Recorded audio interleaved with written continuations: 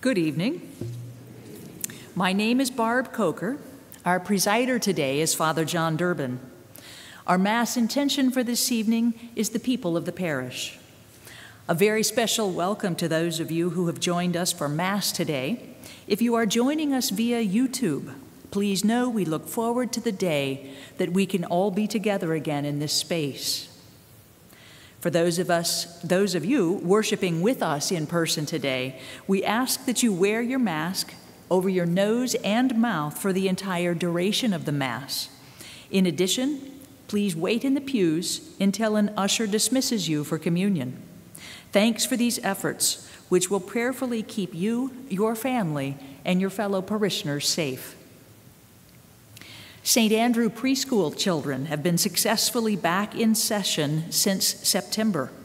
The preschool is holding an all-aboard fundraising campaign during the month of October in lieu of the annual Basket Bunko fundraiser. Donations can be made online or mailed to the preschool. See the website for details. If you are not receiving our regular electronic communications, please call the parish office during business hours to be added to our list. And please remember to silence all electronic devices.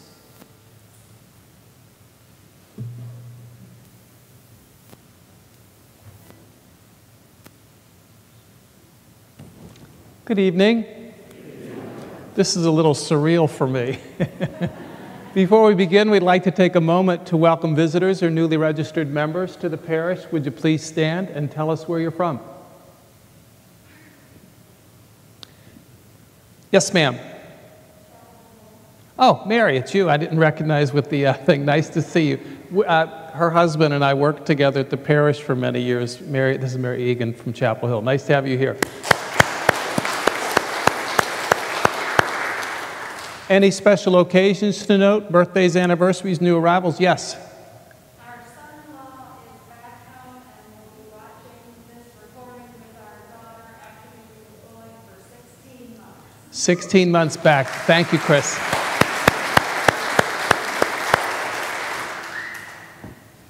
Greg? Yeah, one of my choristers, Tim Mannix, wanted me to wish his lovely wife a happy 80th birthday this month. Happy birthday. That's Kathy, right? Yes. I invite you to stand and say hello to those who are around you.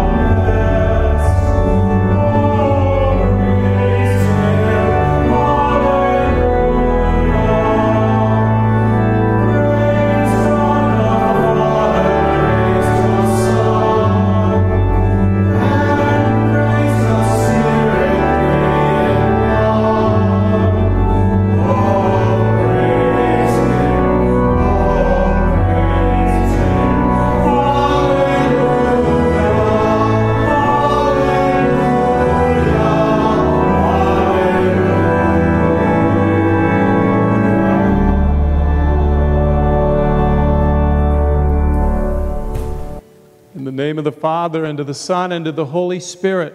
Amen. The Lord be with you. And with your spirit. Let us pause for a moment and prepare ourselves by calling to mind our sins.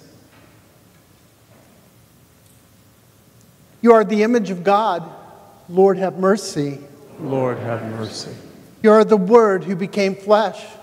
Christ, have mercy. Christ, have mercy. You intercede for us at the Father's right hand. Lord, have mercy. Lord, have mercy.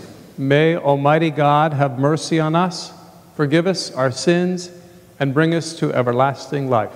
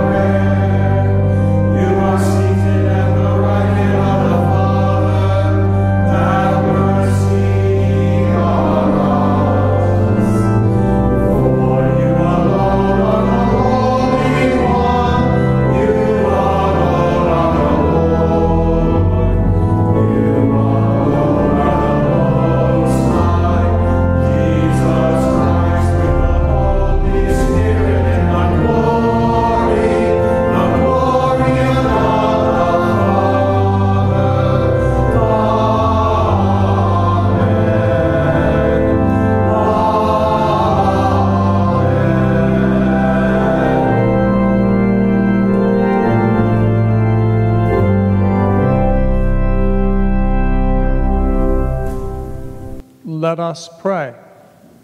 Almighty ever-living God, grant that we may conform our will to yours and serve you in sincerity of heart. Through Christ our Lord. Amen.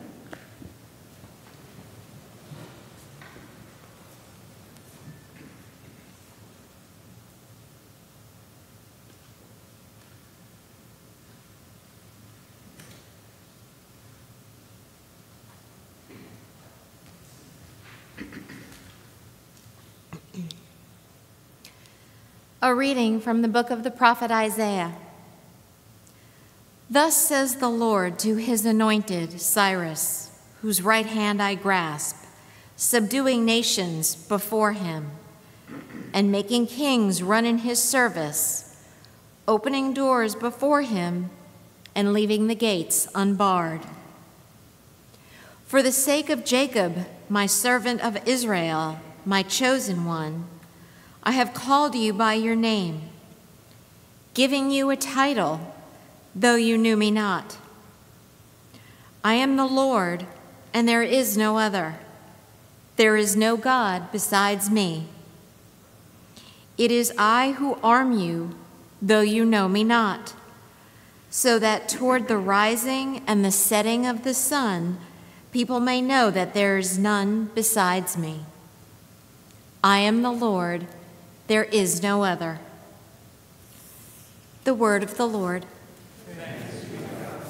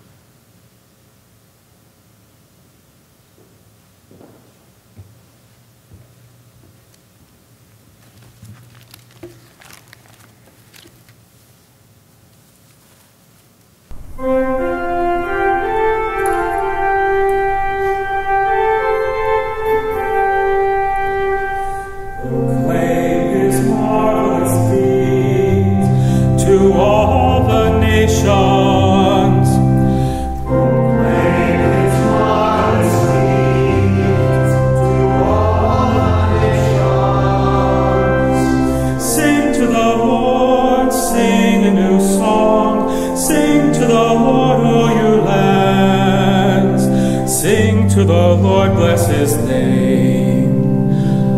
Proclaim his marvelous deeds to all the nations.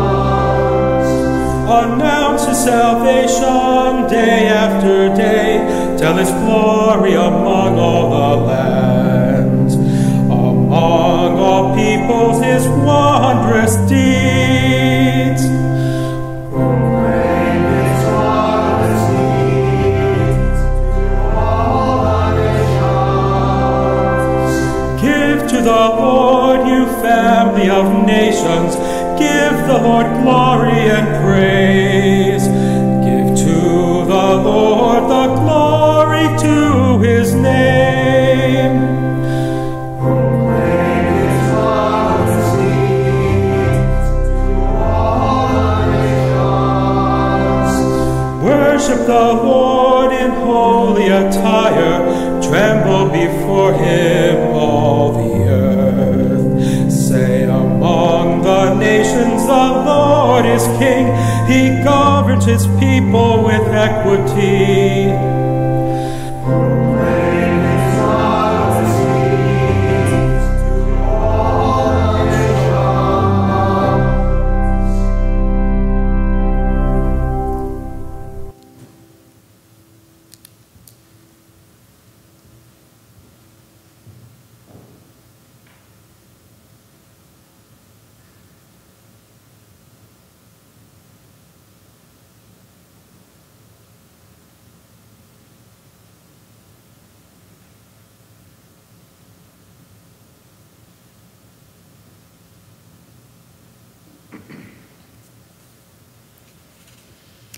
A reading from the letter of St. Paul to the Thessalonians. Paul, Silvanus, and Timothy, to the church of the Thessalonians, in God the Father and the Lord Jesus Christ. Grace to you and peace.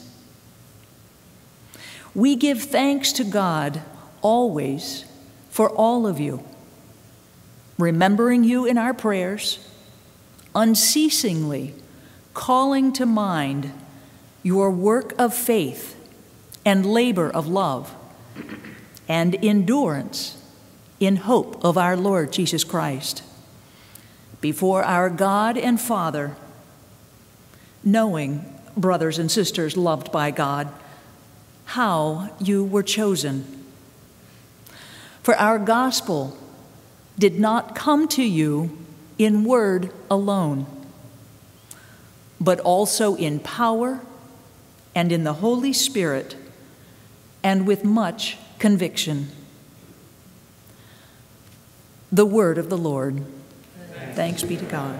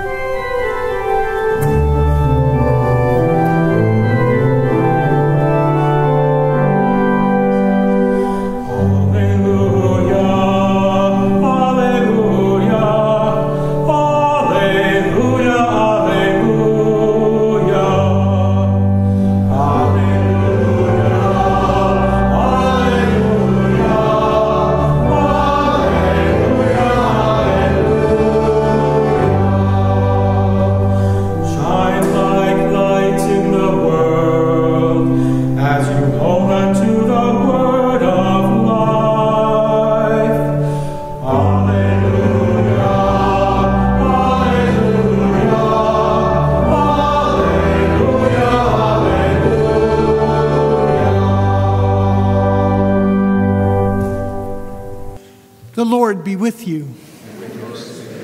A reading from the Holy Gospel according to Matthew. The Pharisees went off and plotted how they might entrap Jesus in speech. They sent their disciples to him with the Herodians, saying, "Teacher, we know that you are a truthful man, and that you teach the way of God in accordance with the truth. And you are not concerned with anyone's opinion, for you do not regard a person's status. Tell us then, what is your opinion? Is it lawful to pay the census tax to Caesar or not?" Knowing their malice, Jesus said, "Why are you testing me, you hypocrites? Show me the coin that pays the census tax." Then they handed him the Roman coin. He said to them, "Whose image is this and whose inscription?" They replied, "Caesar's." At that he said to them, "Then repay to Caesar what belongs to Caesar, and to God what belongs to God." The gospel of the Lord. Praise to you, Lord Jesus Christ.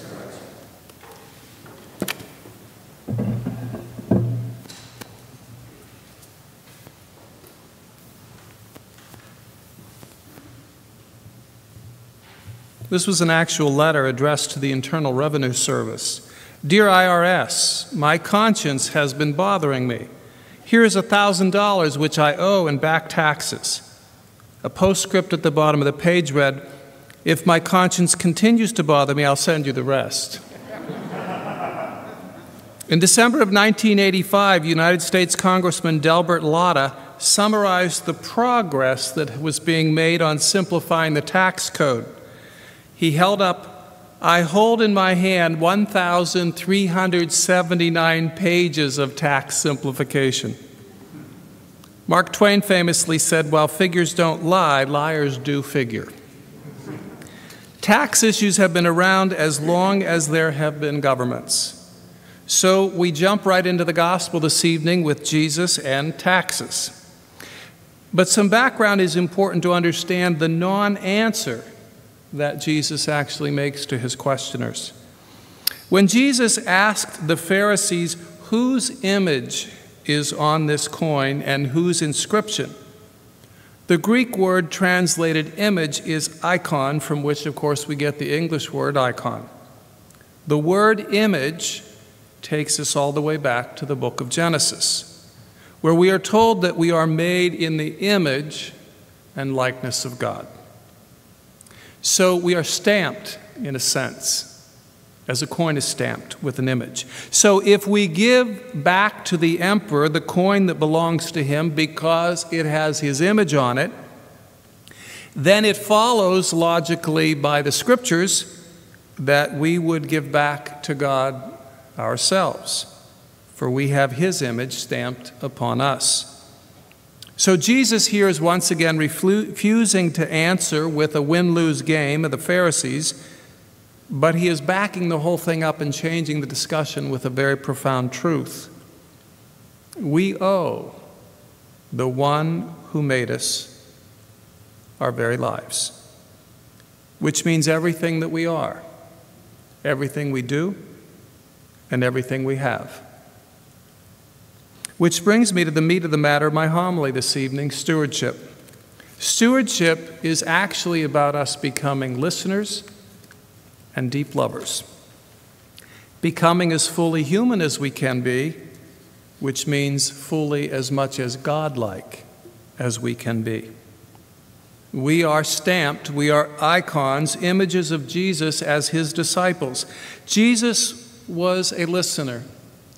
He listened to the pain and the sorrow of humanity, and he was a lover of all, especially those who suffered in any way. When we die, it has been suggested that God will ask two things of us: were you a good listener, and were you a good lover?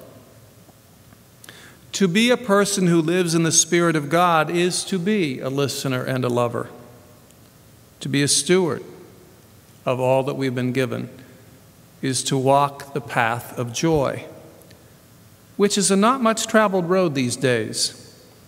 Everywhere, everybody's stressed out, overtired, grumpy, and angry, even in the church. Maybe we should call ourselves the grumpy children of God. But even in the midst of pandemic, we have it better than anybody else in the entire world.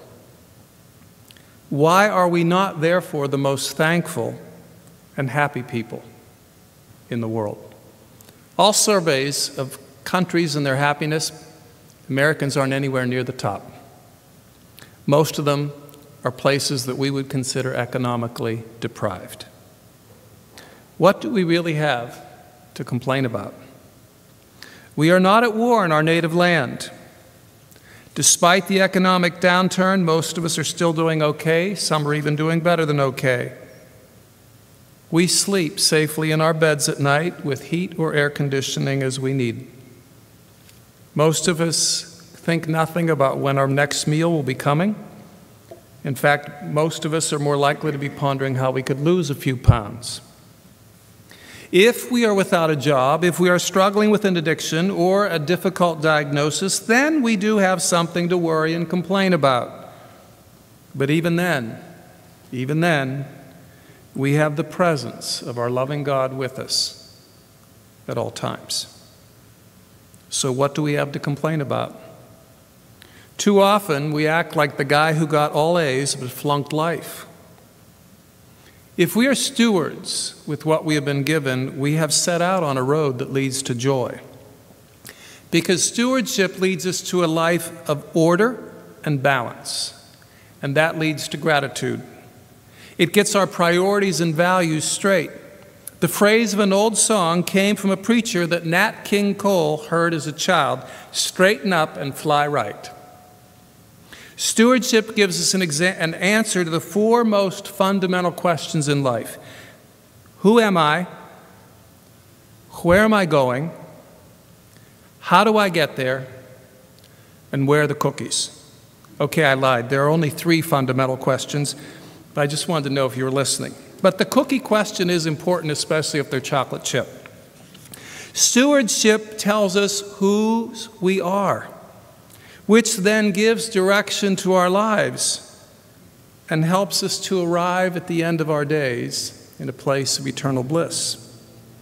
We do that with how we deal with our time, talent, and treasure. The fourth T, actually, of stewardship is transcendence, because it grounds our lives in the God in whose image we have been stamped. When we know whose we are and where we're going, we're not seduced by the detours of money, sex, stuff, and power. We don't lose our way when we know in whose image we are made. And most of all, we become automatically grateful because we realize the fact that we are alive and breathing is already more gift than we could have ever asked for or even imagined. Unfortunately, many people in our culture have lost their way because life is more about the three A's: affluence, appearance, and achievement.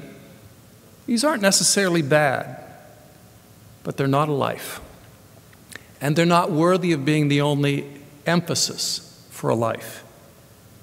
Who we are as stewards then influences who we are as a parish community. If we want to be a good parish, we have to be good stewards. A live parish is made up of tithers. It reaches out to others. It makes a difference in the local community. A dead parish has tippers, not tithers. And it's about fossilization, taking care of itself. It's usually dead quiet. Some parishes should simply be given a decent funeral and then let them move on. American values are also about the three C's: consumption, confrontation, and control. Read the news. We live in an affluenza society that wants more and more and more, and it's an in-your-face culture that is worried about, what if I get cheated out of my rights, my stuff, my dues? And then we want control over how life is going to unfold. For many people, that's the big problem with this pandemic. We have no control. For many people in our culture, they are what they have, which really is the most pathetic type of person imaginable. Other American values are the three P's: power, possessions, and prestige. And every one of us breathes this same air. We all struggle with these issues. We want to be on top. We want to have power. We want to have the latest and the most fashionable and stylish. We want to be looked up to and admired, and often think that we will be if we live at the right address, drive the right car, and wear the right clothes. Well, how in the world does wearing an alligator or a polo player on our clothes make us special or better? Can we get any more shallow than that? These externals don't mean anything at all to God. We had a crusty old Jesuit who gave us the priest retreat a number of years ago, and I'll never forget him. He was a real character. He chain smoked the entire time he spoke. His hair hadn't seen a comb in days. He looked like an unmade bed. His shirt was always tucked out. He was kind of heavy. He sat there in the front of the room, and he said to all of us priests, "When God sees you, he sees you bare naked." Egad, poor God. While the gospel calls us to a life of simplicity, we are a nation who are about having, and millions of our brothers and sisters are have-nots. And we still sleep pretty well at night. When I moved here 2.5 years ago, I gave half of my clothes away, and I felt pretty good about it. Well, I still haven't worn some of those things in my closet more than once in this past year. I need to clean it out again. Sometimes I think stuff just multiplies in there in the dead of night. The image issue is a significant reality because we live on images. And tell me who God is for you, and then you can tell me your image of yourself. Because what our image of God and ourselves is determines who we are and then what we do. And whatever controls our imagination and our images then controls our actions and therefore our culture. If we think we don't have enough, then we're going to constantly be pursuing more and more and more. But if we recognize that we are the beloved ones of God, that we are created by God, sustained by God, we have everything because of God, then we know who we are, whose we are. And then there's a contentment and a happiness in life, regardless of our external circumstances at any given moment. It's true, this pandemic is not the most fun time of our lives. But does it have to rob us of our happiness? Yes, if we have lost somebody we love, we mourn, and we have the right to grieve. But what we call untimely deaths happen all the time, and we still have to move on with life. If we believe that those who die go home to a loving God, which is what we say we believe, then even death for us is not a bad thing. But the problem goes back to our imaging. What shapes our images? The media. I saw this in a paper. I saw it twice, so it has to be true, right? By age 50, the average American has watched 9 to 11 years of television. That's 20% of a life. But what did a person see in those 9 to 11 years of watching TV? Images, which tell us constantly you don't have enough, you need this to be cool, you need this to be popular, you need this to make yourself happy, which leads to all those behaviors which exist to shape and mold us into consumers who buy. What we need and what stewardship provides is a radical change of images. And this is a conversion. It's a change of heart and mind. I had a conversation a couple of years ago with a guy who was 49 years old at the time. He said he was making over $250,000 a year. And he said to me, something happened to me a couple months ago. I suddenly realized that it is not my wife, my 4 kids, not my anything. If one of our children died, my wife and I would weep. But the child was given to us in trust. The child belongs to God and goes back to God. And he says, for the first time in my life, I feel free. I'm now grateful for everything I have. The man had changed his images, which he said then demanded a change in his behavior.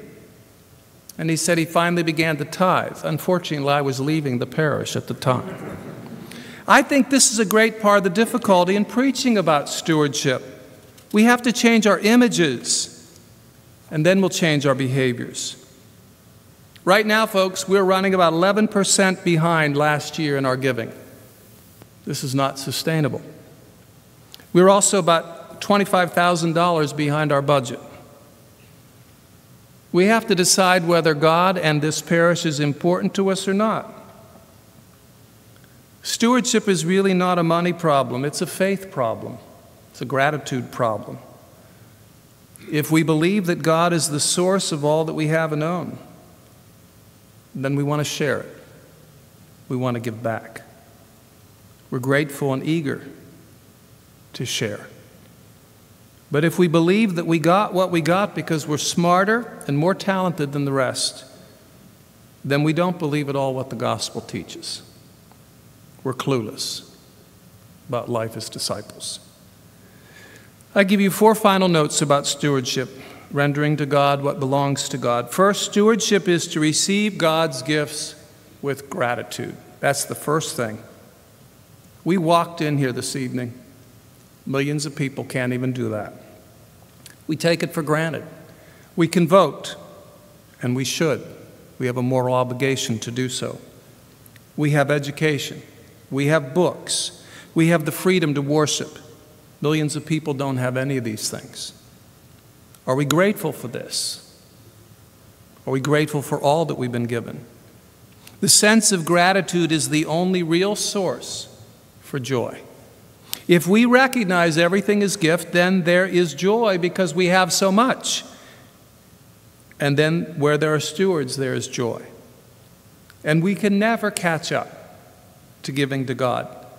I heard a speaker once say, as fast as we shovel back to God, God shovels faster and with a bigger shovel back to us. Second, a steward cherishes God's gifts responsibly. Do we cherish, nourish, and develop what we have been given? Not just money, but all of our gifts. If not, then we're wasting our gifts. For example, with TV, 9 to 11 years of life, by the time we're 50, that's wasting a lot of time. And now add on to that Facebook, Twitter, and everything else that just sucks time right out of our lives. If we just dropped one of those activities, we'd have plenty of time to pray, connect with God, and remind ourselves in whose image we are made. But this requires discipline. Everything in life that's worthwhile requires discipline. It takes discipline to take the first 10% of our money and give it away before we get the urge to spend it on ourselves. Third, a steward shares what God has given generously and justly. We realize that the extra wealth we have is for others, not for more and more goodies for ourselves.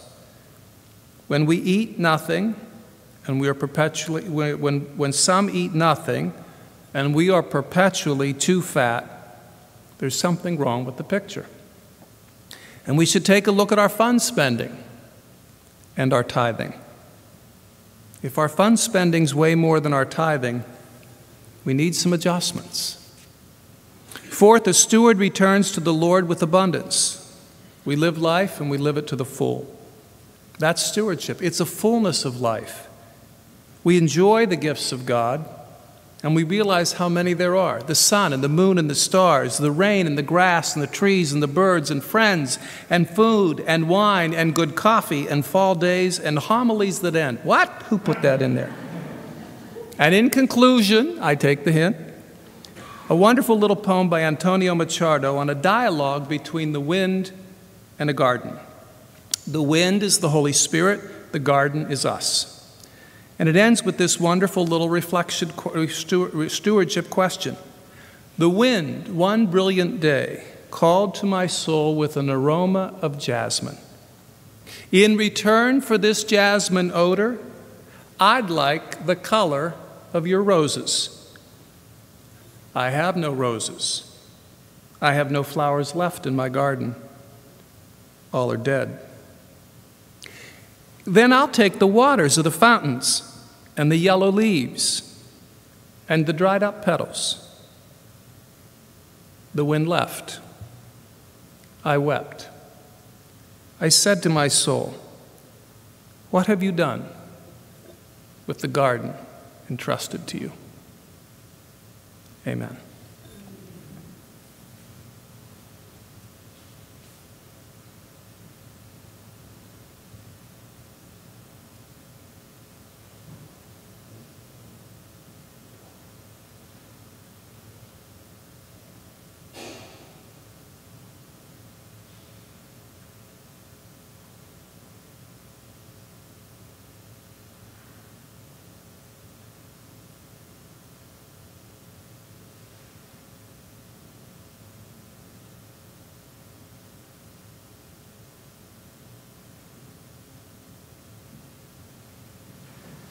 I believe in one God, the Father Almighty, maker of heaven and earth, of all that is seen and unseen.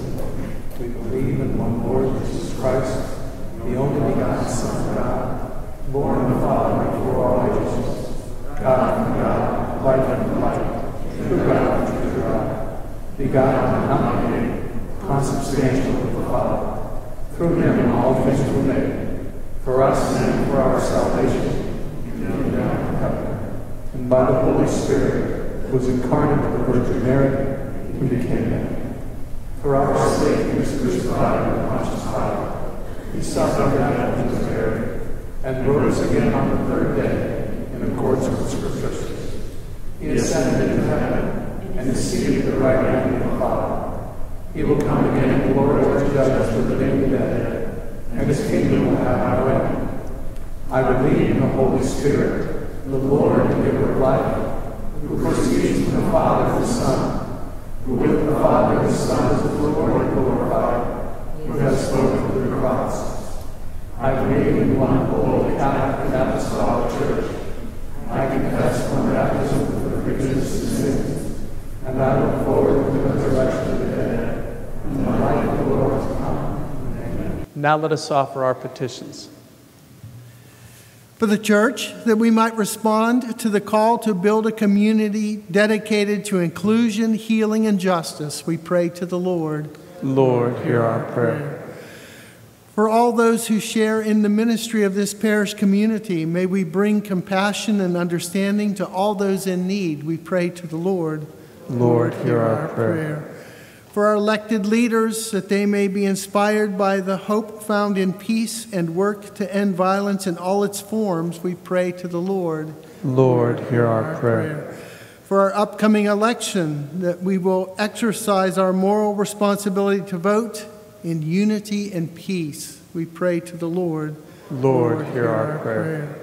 For those struggling with addiction and mental health conditions, may they be set free from captivity and helped to find true freedom, we pray to the Lord. Lord, hear our prayer. For the sick, including President and Mrs. Trump and all their associates, Michael Bebelheimer, Dorothy Wilson, Bob Camia, Dan Camia, Dave Lindhart, Isla Grace Christian, Marianne Doltrata, Wish Olson, Herman Donnell, Ella Maluska, James Burns, Doug Smith, and all those affected by the coronavirus, we pray to the Lord. Lord, hear our prayers. For the prayers in our book of intentions, for those who have asked for our prayers, and for the prayers of all here, we pray to the Lord. Lord, hear our prayer. And for the people of the parish for whom this Mass is offered, and for all who have died, including Rodney Atwood, we pray to the Lord. Lord, hear our prayer. Loving God, you have given us infinitely more than we could ask for or even imagine. Hear our prayers. Through Jesus Christ our Lord. Amen.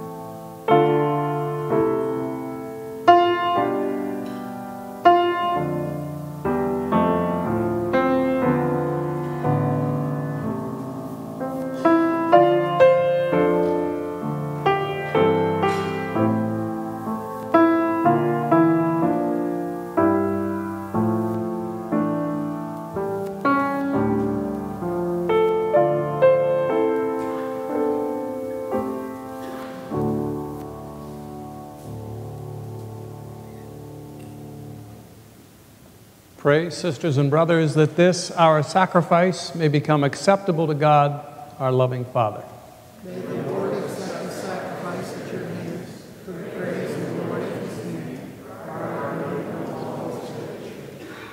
Grant us, O Lord, a sincere respect for your gifts, that through the purifying action of grace, we may be cleansed by the mysteries we serve. Through Christ our Lord. Amen. The Lord be with you. Lift up your hearts. Let us give thanks to the Lord our God. It is truly right and just, our duty and our salvation, always and everywhere, to give you thanks, Lord, Holy Father, Almighty and eternal God.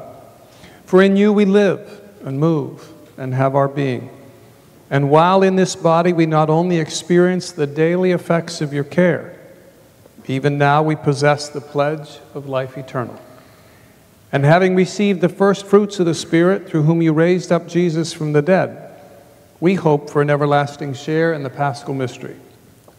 And so with angels and saints we sing the hymn of your glory, as without end we acclaim.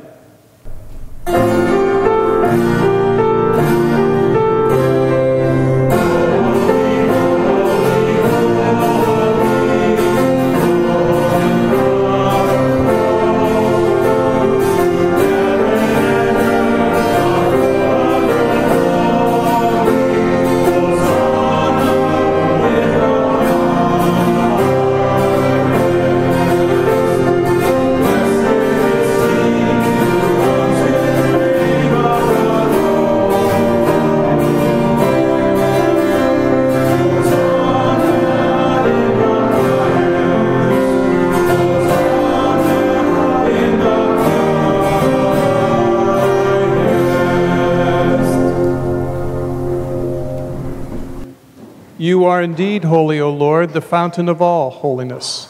Make holy, therefore, these gifts, we pray, by sending down your Spirit upon them like the dewfall, so that they may become for us the body and blood of our Lord Jesus Christ.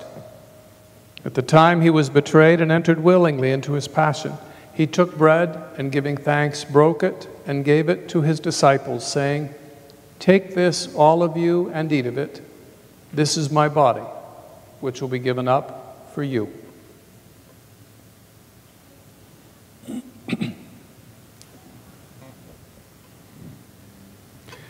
In a similar way, when supper was ended, he took the chalice, and once more giving thanks, gave it to his disciples, saying, "Take this, all of you, and drink from it. For this is the chalice of my blood, the blood of the new and eternal covenant, which will be poured out for you and for the many for the forgiveness of sins. Do this in memory of me."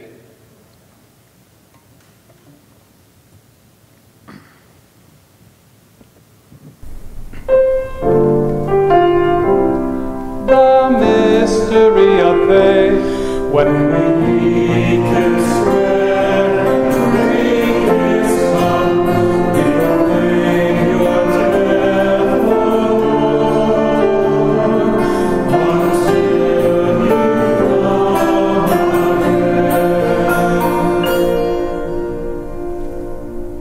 come. Therefore, as we celebrate the memorial of his death and resurrection, we offer you, Lord, the bread of life and the chalice of salvation, giving thanks that you have held us worthy to be in your presence and minister to you. Humbly we pray that, partaking of the body and blood of Christ, we may be gathered into one by the Holy Spirit. Remember your church spread throughout the world and bring us to the fullness of charity, together with Francis, our Pope, Luis Raphael, our Bishop, all clergy, religious, and all who seek you with sincere hearts. Remember also our brothers and sisters who have fallen asleep in the hope of the resurrection, and all who have died in your mercy.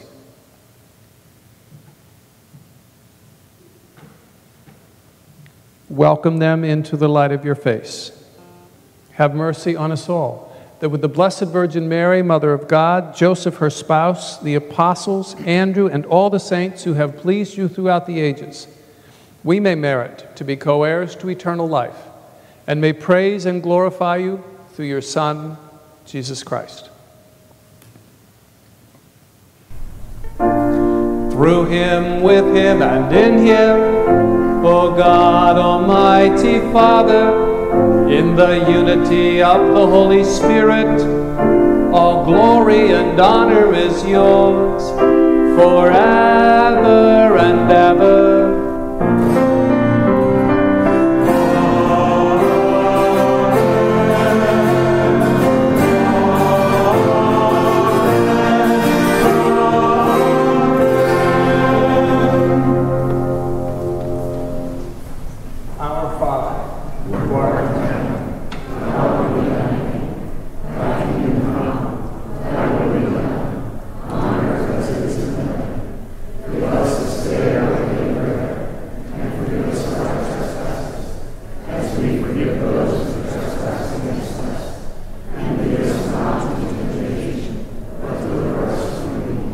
Deliver us, Lord, from every evil. Grant us peace in our day.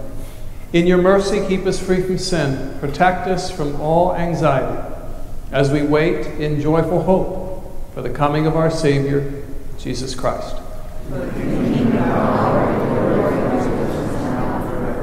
Lord Jesus Christ, you said to your friends, I leave you peace. Peace is my gift to you. Look not on our sins, but on the faith of your church. Grant to us the peace, the unity of your kingdom, where you live forever and ever. Amen. May the peace of the Lord be with you always. Amen.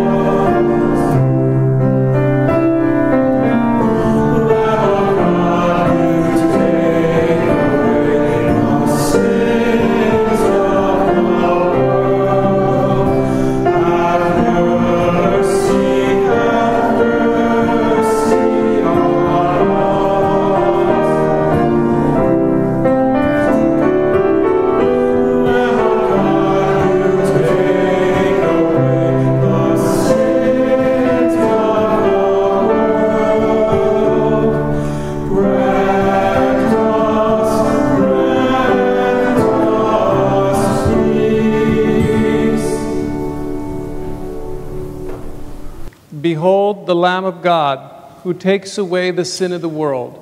How blessed are those called to share at the supper of the Lamb. Lord, I am not worthy that you should enter under my roof, but only say the word, and my soul shall be healed.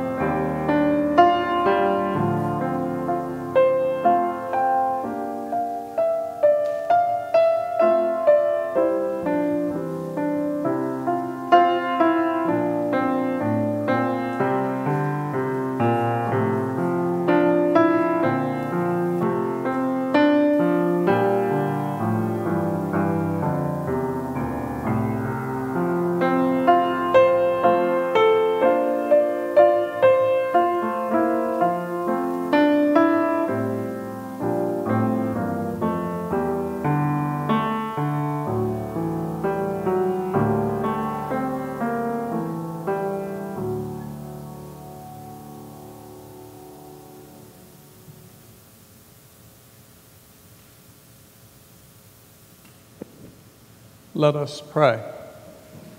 Grant, O Lord, that benefiting from participation in these heavenly things, we may be helped by what you give in the present age and prepared for the gifts that are eternal.